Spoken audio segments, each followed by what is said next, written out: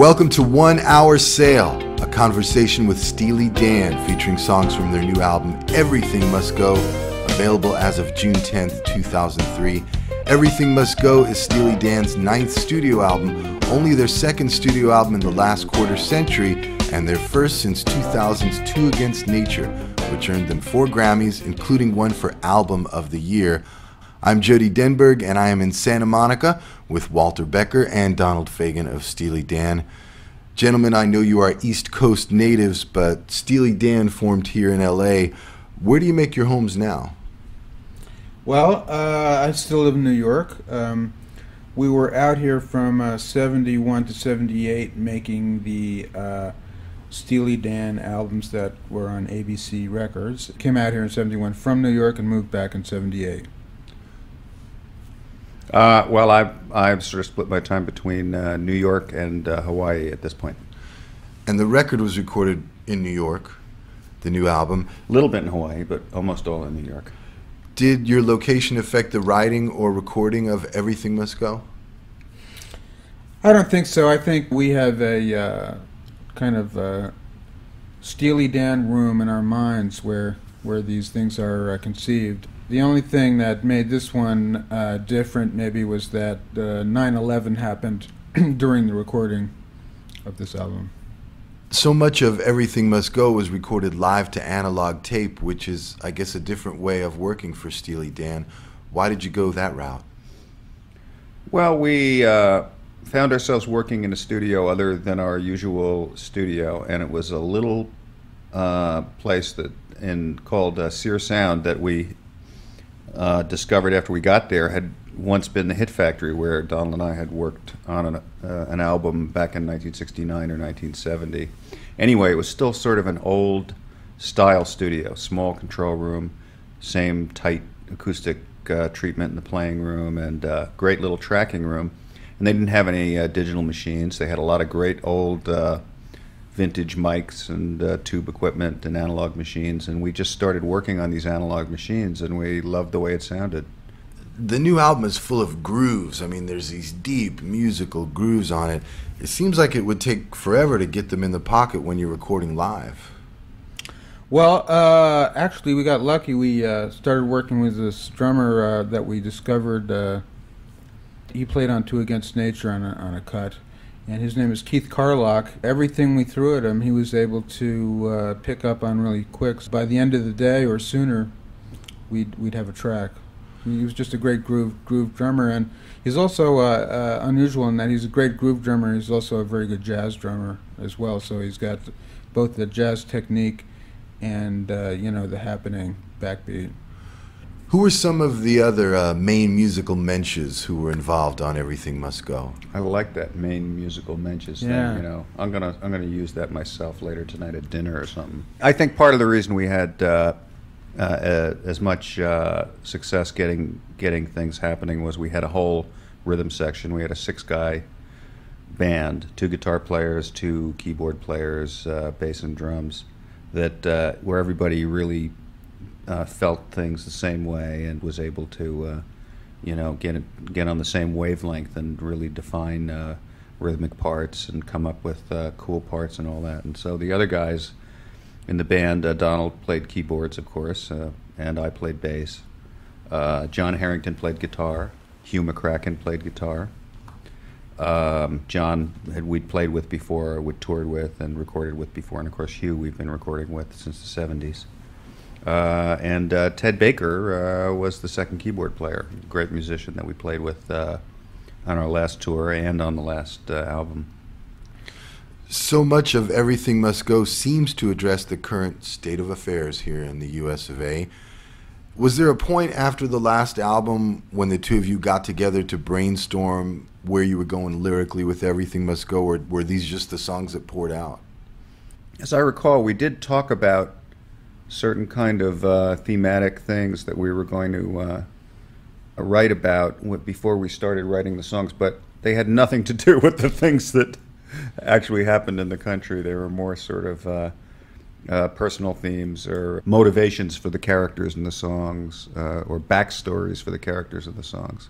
And I think that to some extent the preoccupation, if there is one, with social order is more a product of a sort of our growing fascination and horror at what we see around us and what's happening in the world and so on.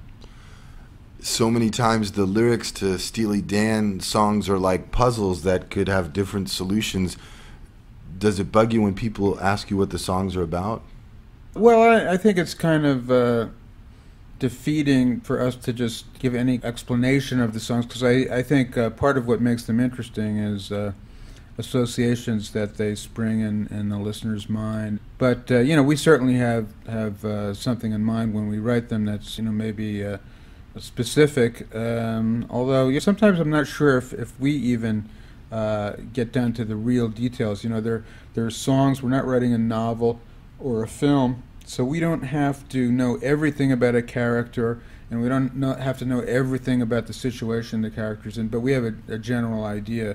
But I think that the listeners, generally speaking, even if they get something else from the song than that we intended, it's usually pretty close, especially as to the feeling of it. Well, the song that opens the album is The Last Mall, and it seems like the beginning of the end. Are we sure the beginning of the end of what? Well, but it's a very swinging beginning of the end. It's a hard grooving, hard rocking beginning of the end, and I think that matters as much as anything, don't you? If we're going to go, let's go out rocking. That's what I say. Apocalypse Wow. That was The Last Mall from Steely Dan's new album, Everything Must Go, and this is 1 Hour Sail, a conversation with Steely Dan. The Last Mall ends really suddenly. That abrupt ending may be a case of the musical making a conceptual point? Well, yeah, actually it has a sort of standard ending that musicians would play at the end of a blues, with some altered chords, but the last chord is absent. So I guess that does reinforce the idea of the Apocalypse Wow theme we were referring to earlier. Wow. The yin and yang of the Dan, often happy music contrasted with bleak stories. Mm-hmm. I'm thinking of Black Friday. I'm thinking of Janie Runaway. But on this album, the dichotomy seems really apparent. Is it just that the new lyrics are really dark and the new music is really happy? I don't think that the lyrics are necessarily darker than many others that we've written over time, even in the more sort of subdued or hypnotic groove things on the album, because of the way the band played them and because of the fact that they were real collaborations of us with the band to make these things. They have an energy and enthusiasm and that they transmit, which comes through. It swings, man. Yeah. We couldn't really get them to play joyless, even when we wanted them to. Yeah, we tried to, like all of our usual stuff, to grind them down to a consecrated nub. But these guys were just, in some cases, too young and strong. They're too tough for us. Yeah, they just outlasted us. What can we say? Did winning 4 Grammys, including the Grammy for Album of the Year for the last album, 2 Against Nature, affect your lives beyond having to answer this question? Not to any great extent. It affected our lives. We had to travel out to Los Angeles to go to the Grammys. We were household names for about 3 days across the country. That's right. And but then after that, everything pretty much settled into the the usual grind. The next song we're going to hear from Everything Must Go during this 1 hour sail is Things I Miss the Most. Could be the saga of a recent divorcee or the tale of, I was thinking and hoping, maybe some corporate corrupt executive who was stuck in jail. Am I warm? Oh, absolutely. I think all of those things are plausible. It's, the how low the mighty have fallen type of a thing. That's true. I could have been a contender. From Steely Dan's new album, Everything Must Go, Things I Miss the Most. If you had to be separated from your prized possessions, what would be the things you'd miss the most, Walter? Well, I've got a guitar or two that I kind of like. I wasn't kidding about the 54 Strat, you know what I mean? And by the way, if anybody happens to have my 54 Strat out there, I'd appreciate returning it. There'd be a small reward, no questions asked. Donald, what would you miss the most? Well, I think, first of all, I'd grab my wife, because and she is portable. And then after that, I don't know, I guess, see, the problem with the piano isn't portable, so maybe I'd take like a melodica or something, some little keyboard instrument to keep myself occupied. Could you carry one of my guitars if I mean, since you're not going to take the piano In the other anyway? hand, yeah, okay. Something like that. That's a deal. Maybe your wife could carry one too? Yeah. Okay. I'm guessing then one of the things you wouldn't rush to save is your Rock and Roll Hall of Fame award. There was a hilarious and sarcastic campaign that you had to be elected into the Rock and Roll Hall of Fame online. And then, lo and behold, Steely Dan was inducted. And then I saw you auctioning off at least one of your awards. What were some of the better bids that you had on the awards? I think my favorite bid was our keyboard player Ted Baker offered to trade it for his Bunsen Prize plaque that we gave him at a concert in the year 2000. And I thought about that one pretty seriously, and then I turned him down. Donald, I believe, left his Hall of Fame statuette in the hall overnight on the very night that it was given to him. That's true. That on the day after, I was knocking my door, and it was a neighbor who I had left my Hall of Fame plaque out in the hall by mistake. I guess I had a few things I was carrying, and but he returned it to me. Yeah, that's a real honor code building over there that Donald's in. So the awards do both reside with both of you still. They did not receive winning bids, is what I'm... No, they did not. We have them in New York. We had some very generous offers, but in the end, you got to, package thing. You got to get the money order from the guy, or, the girl has to fly into town. She's got to see a doctor. It just was too much trouble. But, I think the fans like to see us get awards, because it ratifies their taste over a long period of years. So there was something nice about getting these awards. I mean, for us too, and no kidding. That's right. The main reason for even accepting or considering accepting any awards like this, for us, aside from the shallow, gratification that it affords us and whatever money we can squeeze out of the thing one way or the other, is for the greater glory of our fans, which is always on our minds. Are there songs on the new album that were germs of songs that were never completed before, or are all of these post Two Against Nature? Germs is a good word. Yeah, we have a lot of songs that have a kind of a bacterial or infectious quality to them that in all of the worst possible senses. But I'm thinking that these were all songs that we wrote after Two Against Nature. We had some songs left over, and we even tracked at least one of them and got a good track. But for one reason or another, we picked this particular set, and they were all new ones. There's a phrase I've heard used for someone who's unemployed. They say that person is on the beach. And the song Blues Beach on Everything Must Go speaks of the early resigned. During the 20 years that Donald Fagen and Walter Becker didn't record together as Steely Dan, did either of you think that your band was eternally kaput? Well, our band, I guess, actually was on the beach, as you say, as of about 1974, a steady band. And after that, we started using a group of players, both in New York and Los Angeles, that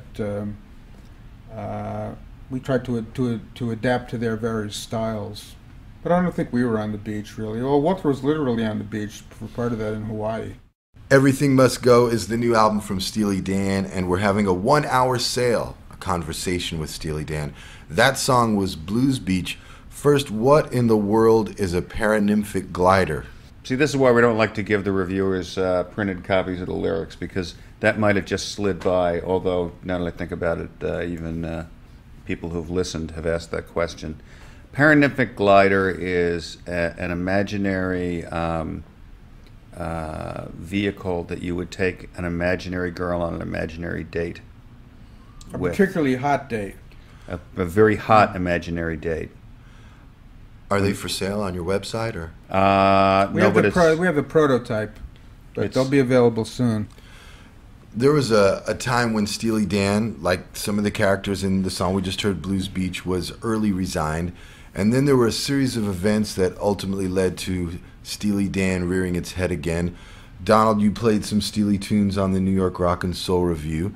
And Walter, you produced Kamakiriad, Donald's solo album. That's right. Then you joined the New York Rock and Soul Review on the road. That's right. And then, Donald, you produced Walter's solo album, 11 Tracks of Whack. Correct. Well, co-produced, yeah.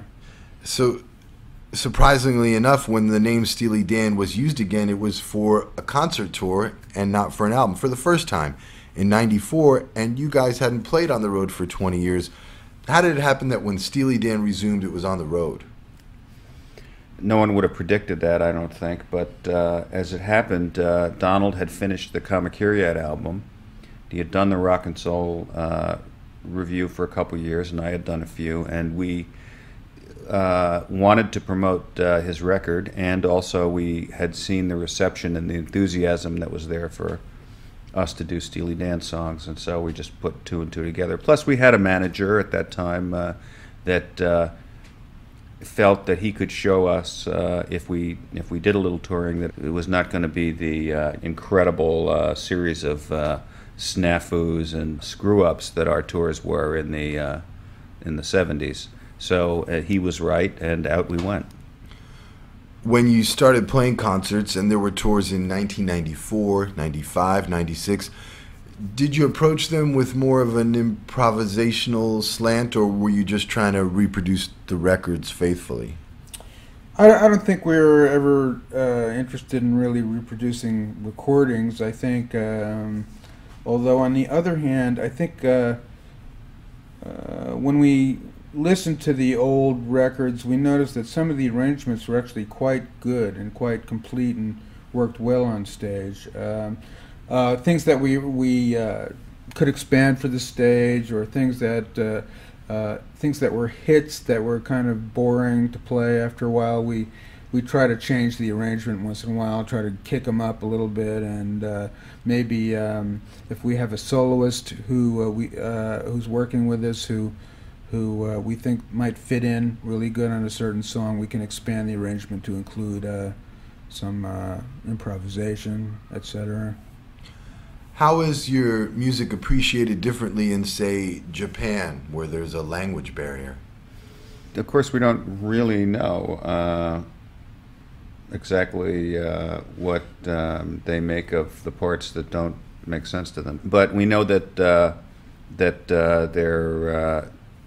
big fans, and that they like the music, and that they get the they're very attentive to the songs. There are probably things in our songs that don't translate that well, but we've had that same problem even with English-speaking people, now that I think about it. So there were so many years when Steely Dan was an insular institution, and now there's concert tours, and the internet gives you more exchange with your audience.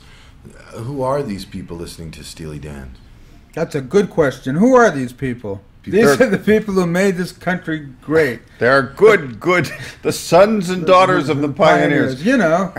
We don't know, we see people at shows, and we meet people at shows or on the street or something like that. And generally speaking, a very likable, affable bunch of people. Obviously, they have excellent taste in music. I think we actually have the most intelligent fans. Possibly in the area of psychosis, we're probably also equal with some other bands who are known for that. But you know what I've found, that the real hardcore psychotics are not faithful to one band or another. They switch around depending on who happens to pop up on their radar screen. Folks are listening to your songs, and there are various interpretations, as we mentioned earlier. Do you have any favorite misinterpretations that were so far off you could share them without shattering anyone's illusions? Well, I remember once this is actually concerning a song that was on my solo album, The Nightfly. It's called IGY, and the chorus was, "What a beautiful world this will be, what a glorious time to be free." And I had calls from several corporations who wanted to use the song in their commercials. I guess what they didn't realize was that the chorus was meant to be, ironic, and was actually sort of stating the opposite of what it seemed to be saying. So that was one thing I can recall. Can you remember any favorite misinterpretations, Walter? Well, I seem to remember that somebody thought that the line "the sparkle of your china" in Bodhisattva actually said something like "the spark of your vagina." Well, there's a song we're about to hear called God Whacker that people will interpret in various ways, but it seems to be obviously about terrorism and the post 9/11 bring 'em back dead or alive mentality, the start of the end of history, but there's a lot of different ways we can go with this song. Since Steely Dan has been known to wax satirical a time or two, have you ever pondered the role of satire in society, especially during times like now? Well, yeah, it seems like, what we're going through now tends to, as if there was some kind of standing gag order in place that you couldn't be funny or sarcastic, and we're trying to ignore that, but it is difficult. It's actually when they say standing gag order, they mean that there has to be an ongoing series of gags. Yeah, that's the what way they're trying to tell us. That's how we're taking it. That's how we look at it. Yeah. Unfortunately, a lot of what's going on now is beyond satire. It's already really in the realm of satire as it's unfolding, and can't really be satirized because it's already so ridiculous. We're having a 1-hour sale with Steely Dan, and Everything Must Go. That's the title of their brand new album.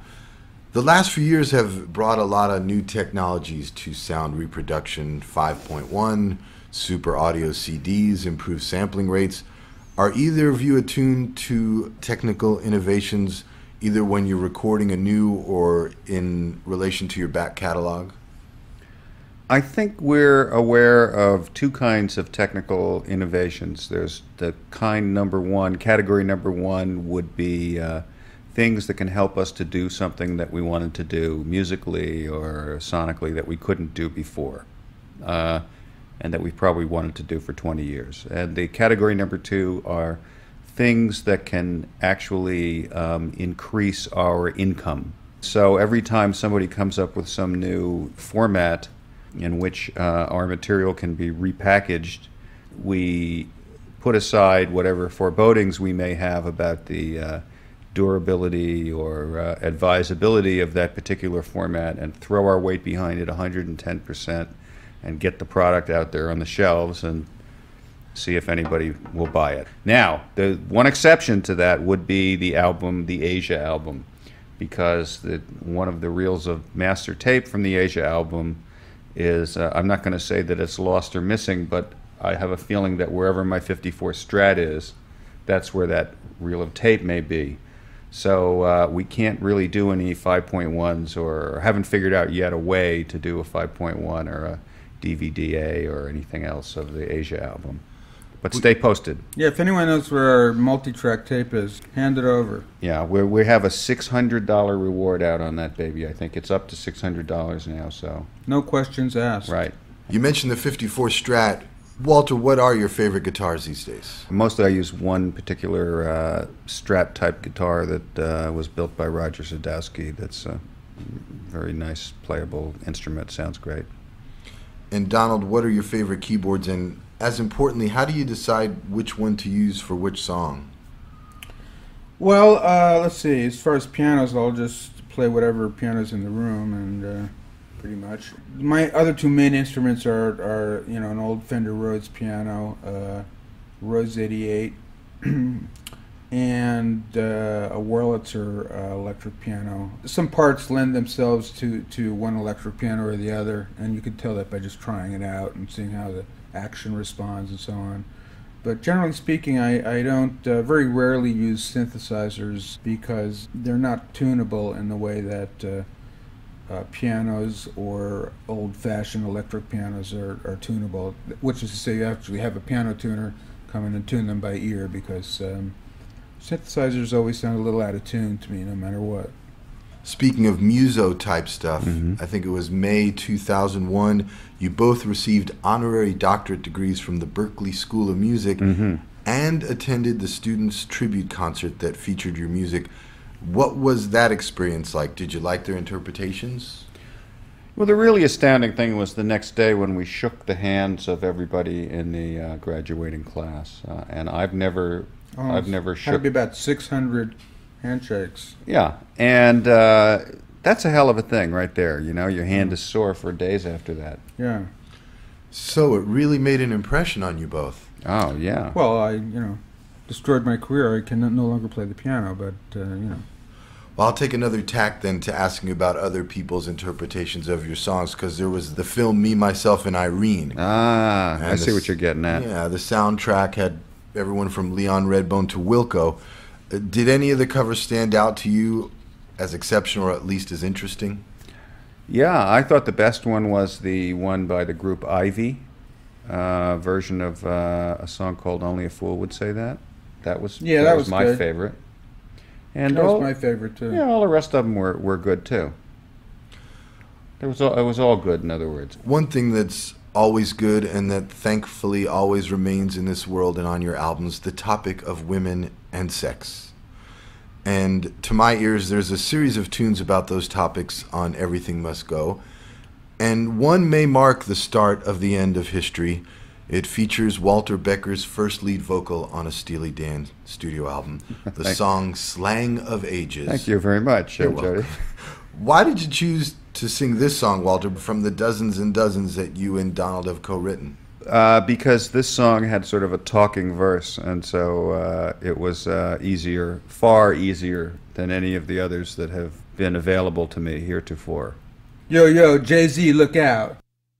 Musical history being made, that slinky Steely Dan song Slang of Ages from the new CD, Everything Must Go. It's the first to feature lead vocals by Walter Becker. Teamed with your songwriting, production, and multi-instrumentalist skills, I'm thinking, Walter, you grew up in a musical environment. Is that true? Well, no, actually, I grew up in the suburbs of New York City in the 50s, and so there was the music of the day around on the radio and the car radio and so on, but nobody played in the house, and there were no instruments. My father had been made to play the violin when he was a kid, and he was still sort of bitter about that, as far as I could tell. He did have a copy of the Harvard Dictionary of Music, which I found later that I had colored when I was a little kid. That was about as far as it went, though. Aside from that, it was just what was in the air. Right, didn't your father have a copy of the Dialogue of the Carmelites? He got that when I was like 12 or something like that. He had like 3 or 4 records, and that was one of them. A very strange collection. There was the Dialogue of the Carmelites, an opera by Poulenc, which featured his favorite part was the guillotining of the nuns at the end, where they sing a little dirge. And it's my favorite part, you too. hear this whack of the blade, and there's one less voice in the singing the dirge, and then another whack of the blade, and down to the last nun. And what about you growing up? Music in the house? Yeah, well, my mother was a singer when she was a kid, from about age 5 to 15 or something like that. She used to sing up in the Catskills at hotels and so on, sort of the Shirley Temple of the Catskills or whatever, of the Borscht Belt. And so she used to sing around the house. She knew quite a bit about swing music, and generally speaking, the women in my family, as with many sort of Depression-era Jewish families, the women could all play the piano a little bit, so I just picked it up. For many of us, Steely Dan turned us on to classic jazz the way British invasion rockers paved our path to first-generation blues. I know you still love your roots and influences, but these days, if, let's say, you were reading a magazine and you read an article about a critically acclaimed contemporary musician, would you seek it out? Would you go, wow, this Wilco review seems interesting, or this Beck guy? Yeah, I actually did buy the Wilco album, and I bought a couple of Beck albums, and so occasionally, not as often maybe as you might think, but once in a while. Yeah, I'll buy something occasionally. I've got a Beck album somewhere. I like TLC when they were hot. I still mainly listen to my these old jazz records pretty much when they get they've been reissued on CD and they sound really good. And That's sort of still the staple of my record collection. I maybe should have asked you this before when we were talking about covers. Have you ever written a song you had hoped would be covered by a particular artist? Well, when we first moved to California, it's because we had gotten these jobs as staff writers at ABC Dunhill Records. Our job was to write songs for the house artists. So in those days, we were trying to get songs done by other artists. Unfortunately, we didn't get very many done, and we realized very quickly we couldn't really write pop songs very well. That's when we took out our other book with the other songs in it and got a few musicians together and formed a band. Hey 19 by Al Green. Could have been. I don't see why not. Mm-hmm. It's still a good idea. What are some of the most unlikely places you've heard your music? Yeah, it was pretty weird. Like I was in this mall in Japan when we were playing and actually heard Hey 19, and an instrumental version, what sounded like a Japanese choir of schoolgirls singing, humming the melody. And that was pretty exciting. I don't know if I believe that story or if that was just something that you dreamed. I don't. No, that's a true story. We got to get a copy of that. I know. I mean, I was just so astounded. So you can never trace something like that down. That's the thing. We hear great music versions, and we never get to hear them. As we are coming close to the end of this 1 hour sale, a conversation with Steely Dan about their new album, Everything Must Go, the modern age does demand a few modern questions. One of the new songs, Pixeline, besides having a keen falsetto part, seems to be about digital delights and deceptions. Steely Dan has had its own website for about 7 years. I'm wondering if one of you is more internet interested than the other? That would be Walter Becker. I was living in Hawaii when when I became aware of the existence of something called the internet, and so it afforded me a opportunity to be in communication with the culture at large that was pretty new and unique. That's how I slipped into it. Our engineer Roger Nichols was always deep into computers, going way back into the 70s, and so I think we both knew a little bit about computers, especially in regard to programs having to do with music and percussion programs going back a ways. Everything Must Go ends with the title track, Donald, and as you arrange the horns, you may be the one who can reveal what spurred the unusual tenor sax fanfare introduction of the title song. Right. Well, actually that wasn't really arranged. We originally had a piano introduction planned for Everything Must Go, and then which is actually the melody and chords of the bridge, which is stated later. But we had done this one track with this tenor player, Walt Weisskopf, and he had this kind of cosmic sound that we associate with 60s free jazz, and we realized it would be a good way to start that tune by having him state the melody, because it's sort of this incredibly grandiose introduction, that get your expectations up for a song about a bunch of losers. Well, with the song and album Everything Must Go, should we be worried about the end of Steely Dan, the end of the world, both? I wouldn't worry. I think... No use worrying about it, really. Really, we just feel that from the ruin of the old will grow the new. Rise like a phoenix. Yeah. No, because we're celebrating that part of the process. Even if the worst happens, remember there's always mutation. You've been listening to 1 Hour Sale, a conversation with Steely Dan about their new album, Everything Must Go. Thanks to Phil Costello, Alex Karanfly, Rochelle Staub, Marina Van Wormer, and everyone at Reprise Records. And a special thank you to Walter Becker and Donald Fagen. 1 Hour Sale was engineered by Scott Levitton. I'm your host, Jody Denberg. That's it. Everything must go.